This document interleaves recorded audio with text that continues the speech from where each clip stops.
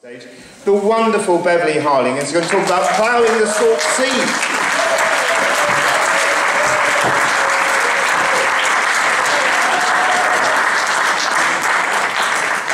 Ploughing the Salt Sea, the happy return. I watched as he left the shore from Rockanow Beach. Seagulls rising, tumbling as he sailed with a fishing fleet.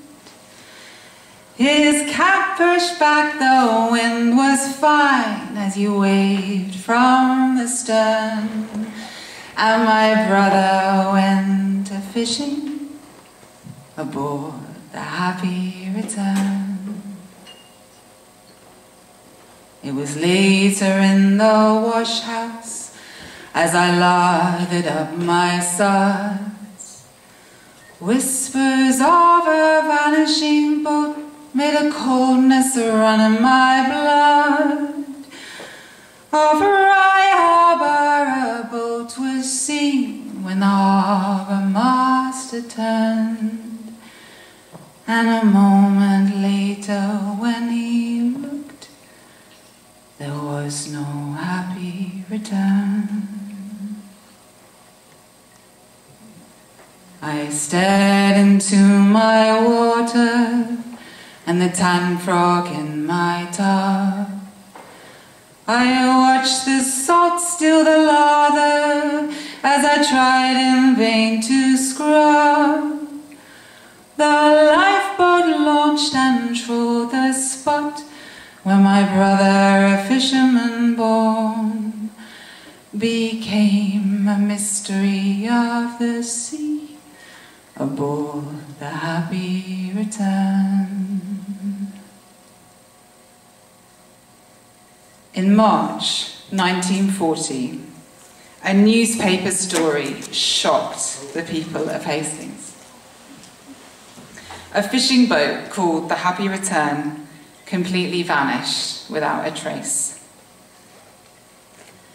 My name is Beverly Harling, and I am a singer and composer, and I would like to take you on a trip around Hastings and its surrounding area via some true stories.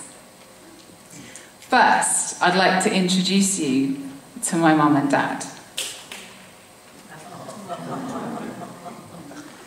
Jim and Jan Harling on their wedding day in Christchurch in Orr Village in the 1960s. I love how my mum always wore the flattest shoes so she wouldn't tower over my dad too much.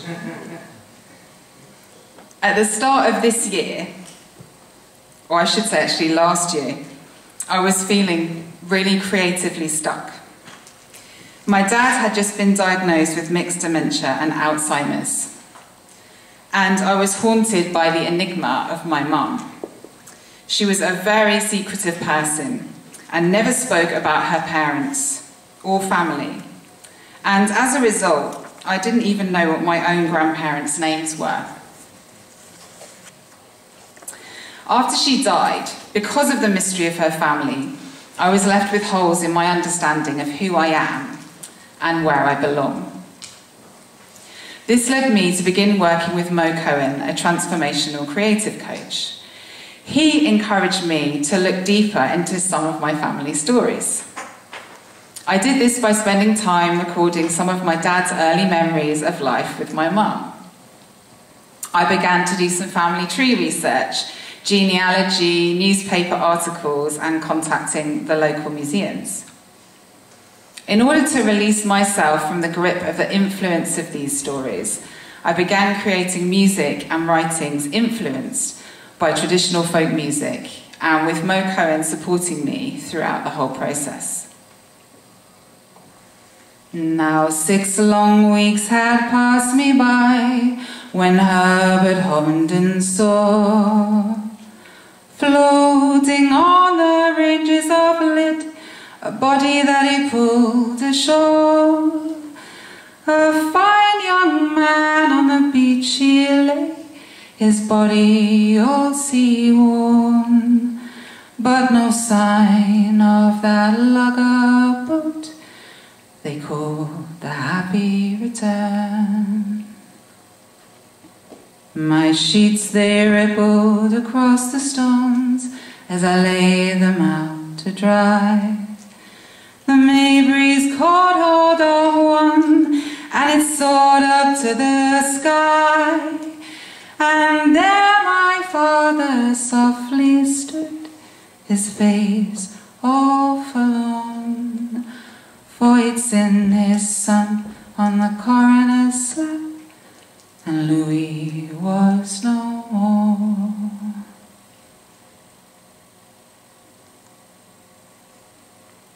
Through my research, I found out that my mum had lost her mum to cancer when she was just 8 years old. Her father died a year later, leaving her orphaned at the age of 9. She was then fostered until she got married to my dad. This was a photo that I'd never seen before of my mum with her eldest brother, Derek. She had 3 brothers, but I only knew about one of them. And now, I'd like to introduce you to my grandpa. In my research, I found 2 areas particularly difficult to find evidence of. The first was if you were a quietly law-abiding citizen. The second was if you were a woman. Thankfully, my grandfather was neither of these. So please meet, drum roll, please, Mr. George Victor Hutchinson. He was involved in various scurrilous crimes, including assaulting policemen, very sorry the guy that was before me, driving dangerously, car crashes, drunkenness, violence, and my personal favourite, larceny by trick, where he tried to flog a motorbike that he didn't even own by impersonating a door-to-door banana salesman. After his wife died, he left his kids to fend for themselves, and he shacked up with a Mrs. Hum, the landlady of the Fortunes of War pub in the Halton area. She called the police on him several times for being violent. He reported her for having illegal guns on the premises, and predictably, he came to a sticky end in the pub from taking an overdose of Sonoril tablets, which caused butobarbitone poisoning. And now, I'd like to introduce you to my grandma, Elizabeth Jane White. You'll notice that she must have been a quiet, law-abiding woman, as no matter how much digging I've done, I've only managed to discover that she was the daughter of Hastings fisherman George White and his wife Ellen. This is George on the left of the photo, which was found by the Fisherman's Museum. I also just found out recently, because my research is ongoing, that he had a job as a minesweeper in World War I. His father was another fisherman, also called George White, and he was married to Elizabeth White. There are a lot of Georges and Elizabeths in my family, so don't worry if you start to get a bit lost. So now I'd like to introduce you to my great-great-grandmother. Drum roll. Elizabeth White. Now, there are no photos of her, but she must have really been making herself known in the neighbourhood, as I found evidence that she owned 5 boats, 2 net huts, and a house in Tamarisk Steps. She protested in court against the slum clearances in the Old Town, and is one of the only women that I've been able to find in the fishing community that held any ownership rights who wasn't a widow. When I found out about her, I let out a little whoop. Her name is written on this net hut map from the turn of the century, and one of her huts is still in situ next to the Fisherman's Museum today.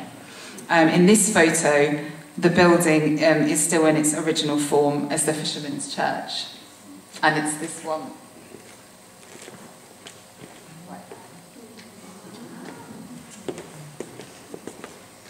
I like to think that she was going out and doing a bit of fishing of her own. Mr. Kaufman was a diver who came from London town.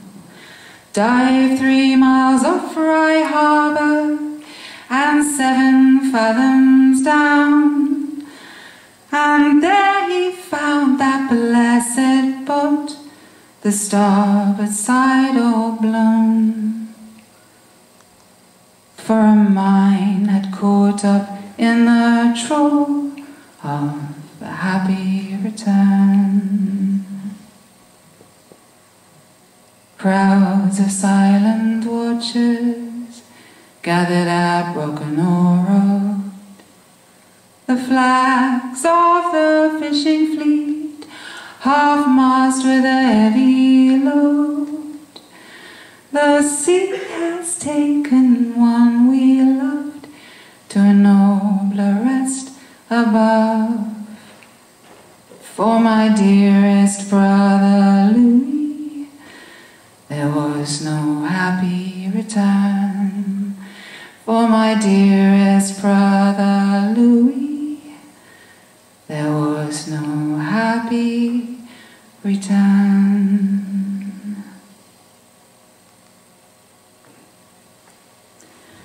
When I found this article, it brought all my research together, as all of my family, fishing family history, is all right there in the mourners at Louis' funeral. Mr. and Mrs. George White, parents. Mrs. Hutchinson, sister. Mrs. Duncan, sister. Mrs. Lillian, Polly and Rose White, sisters. Mrs. White, sister. Mr. Jumbo White, uncle. Mrs. E. White, aunt.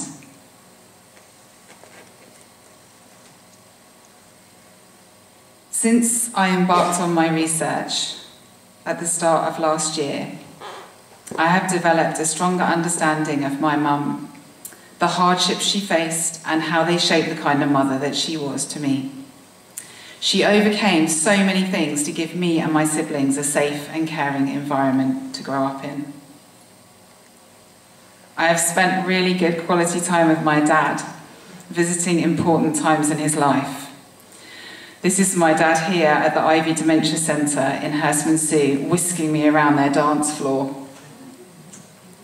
I've begun to choose which inherited stories I want to take with me and which ones I want to leave behind. By discovering the stories of other people in my history and in my town, it has given me new understandings of who I am and where I'm from. And through telling the stories of other people, it's informing my creativity in new ways. It has also allowed me to make new connections with local people, like Violet, I wish I had a picture of her, but I don't, who I met last weekend, whose dad, Jack Simmons, went out on the lifeboat looking for my great-uncle Louis and the Happy Return. This has then led me to begin developing a one-woman show supported by the Arts Council called Ploughing the Salt Sea, which includes many stories I've discovered and songs I've written, including the Ballad of the Happy Return, told from the point of view of my grandmother as I try to rewrite her back into history. I'm also setting up a new business called Life Rights with Mo Cohen, who's travelled up from Devon to be in the audience this evening, and Caffeine, and to help other creatives to go through the same process that I have. So, unlike my grandma's poor brother Louis, over the course of investigating my family ancestry, I have fortunately had a very happy return to my life as a creative.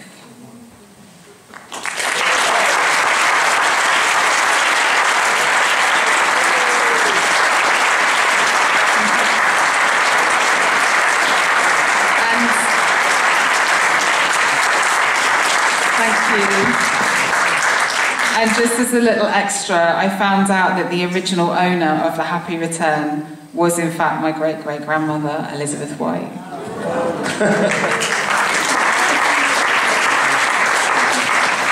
Amazing, thank you so much. Beverly Harling, wasn't that wonderful? Wasn't that wonderful?